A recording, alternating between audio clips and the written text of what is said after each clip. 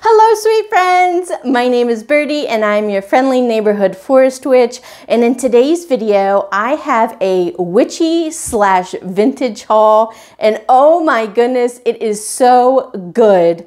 One of the items is too big to fit in the screen, so I'm gonna save it for last, but you're definitely gonna wanna stay for the duration of this video because it is a gem of a find. So without further ado, let's get into this haul.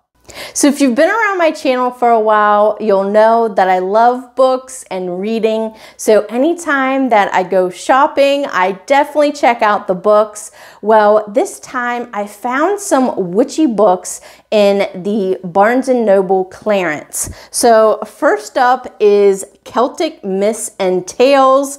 I'm super excited about this. As you probably know, I love Ireland and anything dealing with the Irish culture. So I picked this up, can't wait to read it. And the MSRP price is 30 bucks, but as you can see, I picked it up for 12, so that is a great deal. And then to go along with that, I also found the Celtic Magic book and card deck.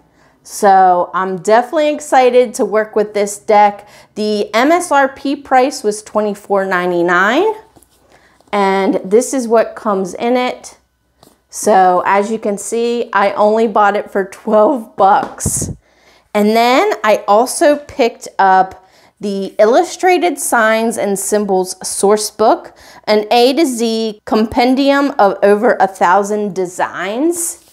And this thing is awesome. It is such a great resource for symbols, and if you wanted to learn, you know, the significance of a certain bird or animal. They even have things about mermaids in here. So this is a great deal.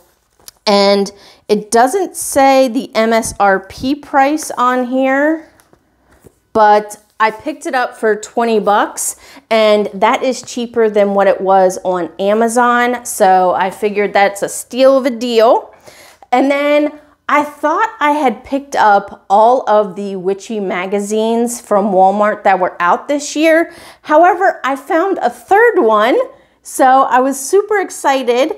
It's the Book of Witches Trivia. Oh my goodness, I cannot wait to delve into this. Super excited, and the pictures are just beautiful. Absolutely love these. So super excited about that. Then my neighborhood actually has two of the little free libraries where you can put books in, take books out, and it's all for free. So I frequent mine, you know, maybe at least once a week to see what's in there. Well, the last time I went, I found this book. It's The Teachings of the Mystics, Selections from the Great Mystics and Mystical Writings of the World. So I cannot wait to delve into this. I'm super excited. And then I also found some vintage books. Wait till you see this one. It is gorgeous. Now this isn't witchy, but you'll see why I picked it up. Look how beautiful this cover is. Holy cow. It's gorgeous. And it's how to make paper flowers and party decorations. This is so beautiful. So I picked it up initially for journaling, but I don't know if I'm gonna have the heart to tear it up because I wanted to turn this cover here into a journal cover and then use these beautiful pages for junk journaling, but I don't think I'm gonna have the heart to do it. However, it's got like a Valentine's Day vibe to it, so I might save it for Lupercalia and use it as decor. I'm not sure yet, but anyways, then I also picked up the Guide to Biltmore Estate. Now, me and my husband went here for our 10-year wedding anniversary, and it's in North Carolina, I believe. I can't remember. It's in one of the Carolinas, and it's absolutely beautiful. Oh my goodness. And the library, you know I love the library, but here's some of the pictures. This, I believe, was the men's den. And then this was inside, and it's like a little garden fountain area inside the castle. When you first walk in, it's crazy. This here is an underground pool inside the house. I could not, I just could, and they have a bowling alley. Like, get out of here. And these bedrooms, look how gorgeous this is. Our anniversary is in April, so we went when all the flowers were starting to bloom, and it was so gorgeous. We stayed in a hotel that was actually on the grounds of the estate, and it was just absolutely beautiful. So mainly I bought this as a decor piece and just as some memorabilia, but yeah, this was definitely a beautiful place. Then the last one I picked up is called The Mind. It's from Life and from the Science Library. And I am really into psychology and learning about the mind and mental health. So I thought this book would be really interesting to read, but also probably use for junk journaling as well, because there are some beautiful vintage pictures in here too. So I'm not sure if I'm gonna have the heart to cut this one up either. So if I don't, I will just put it in my office as decor. And then I also picked up some witchy items from Temu. So I'll show you some of those before we delve back into some vintage items. But this time in Temu, I picked up some canvas art, and it's of these witches' boots with brooms and keys. Thought this would look gorgeous on my witchy gallery wall. I also picked up this one. It's a stack of books with a witch's hat and a candle. Thought that was really beautiful as well. And then if you saw it might have been my last Temu haul, I had bought this, I guess it's like a flag or some sort of material that drapes over your mailbox. And it was of a witchy picture of Salem. Well, I actually found it in a canvas print. So I picked that up as well. Absolutely love that. And then I also picked up this metal pillar candle holder. Now I have a couple of these that have the little loop here, but they are for candlesticks, not candle pillars. So that's why I picked this one up in particular. And it's actually really nice quality. It has some foam on the bottom so it won't slide around on your table. So really like that. And then I also picked up some witchy stickers. And wait till you see these. These are so freaking adorable. Look at these. Oh my gosh. So I'm going to be using these in my junk journaling, but also probably my book of shadows, because they're just so stinking adorable. Absolutely love these. And I'm not sure how many came in this pack, but there seems to be like a lot, like 25, 30. So yeah, picked those up. Love those.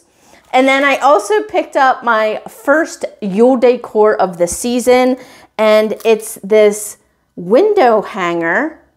And it says Yuletide Blessings. But the best part is, let me try to get rid of the glare for you. It's an Edwardian lady. Isn't she gorgeous? This is right up my alley. Absolutely love this. Cannot wait to hang this up. And it's on both sides, the design is. So I'm really excited about that. Cannot believe I found that. And then I also picked up a brooch. So I found this one here with the sewing machine, with the little danglies. And I thought this would be really cute to charm as a creative charm for any, crafts that I'm doing, but absolutely love that. And then I also found this brooch as well. It's a little cameo piece. Absolutely love her. She is gorgeous. I thought she'd be pretty right here in the middle, like if I have a scarf on or a button-down dress shirt. But yeah, she's beautiful. And then for my candle making, I also picked up some of these wooden wicks. So it comes with several of these wooden wicks. It also comes with the piece that you put the wick in, as well as some foam stickers to hold this piece down while you pour the wax so the wick doesn't move. And I can't remember how many wicks you get, but it looks maybe about 50 wicks in there. So cannot wait to use that. And then the last item I purchased from Temu is actually for my car. And if you've watched any of my videos about my car, I actually have crystals that I put into my vents, but I found this little witchy charm. So it still goes in your car on your dash or your car door, but it's this adorable little cat on a broom. And it has this little sticky backing. So you just take that off and stick it wherever you want. And you can hang things from here. So whether it be your phone charger cord, a mask, keys, you can hang keys from this, or even maybe a trash bag, like a Walmart bag, you can hang from it as well. But I thought this was so adorable. So I picked that up as well. So now let's move on to some more vintage items. So I found this little herb rack and I thought this was adorable. I love the little design here. And this thing was only $2. Now, obviously it doesn't come with the little jars, but I have plenty of those. So I was thinking about either putting this in my kitchen or my altar room. So you can hang it on the wall. It has these little things on either side, or I thought it would look cute just on the kitchen counter as well.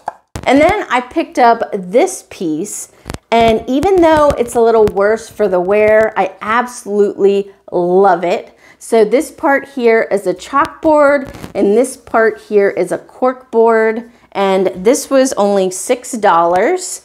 So it can stand on its own if you wanted to put it on a desk or on your kitchen counter. I'm not sure if I'm gonna put it in my office or my kitchen yet, but you can also hang it on the wall as well. But I just love this. This is gorgeous.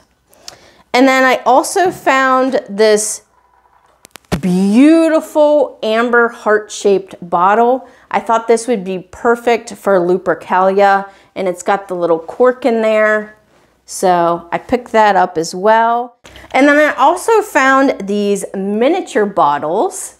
These are adorable. This one actually has a little tree on it, and it says, let's see if I can read it. Straub haulers, elixir tree of life since 1880. Super cute, and it has the little cork in it. And this little green one says celebrated remed, I think, but that has the cork as well. Then this yellow one with the cork. And then this blue one that says root bitters.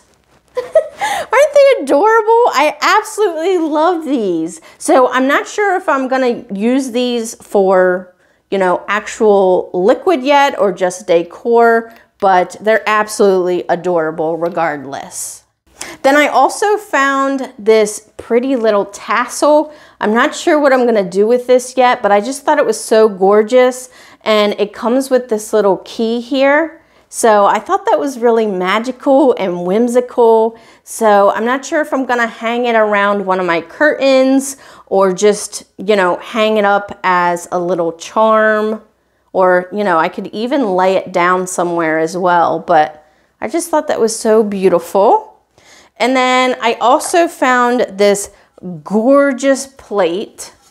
So not only is it my favorite color, green, but it also has a bird on there as well. And this is a pretty decent size. Like, this is bigger than a dinner plate, I would say.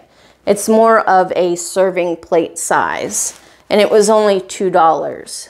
So, great deal.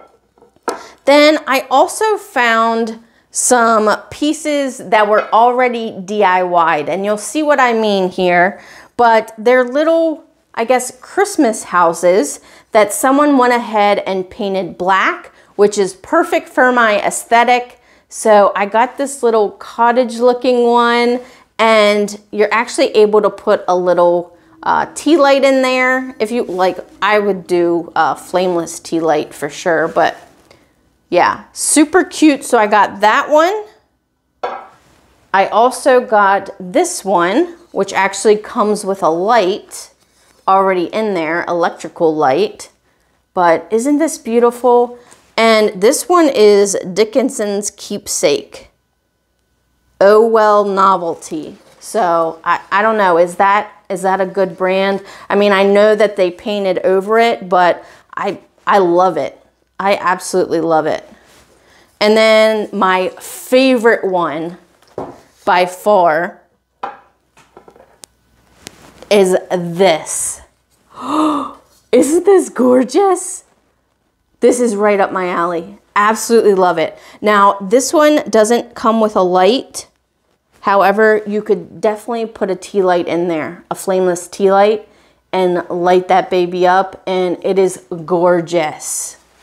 And then I bought a fourth one. However, this one isn't black. For whatever reason, they painted it pink. So I'm definitely gonna have to paint this black because the pink just doesn't go with my decor. But this one also comes with an electrical light as well. But I just liked the silhouette of the house, and I thought it would look gorgeous with the other ones once I paint it black. Then last but not least is my gem of a find. And oh my goodness, I hit the jackpot. So I was in one of my local antique stores a while back, and I came across this piece. It is a huge cauldron that someone has converted into a table. And so they have a wood piece on top, and then on top of that have put a piece of glass. And the best part is you are able to take that wood and glass off and store things inside the cauldron. Now, this thing was pretty pricey, I would say, but I had to have it. I had to have it here at the Witch's Cottage. It is gorgeous, and it is now one of my favorite witchy pieces here at the Witch's Cottage. Oh my goodness, I cannot believe how lucky I was to find this. But if you wanted to recreate this, you definitely could.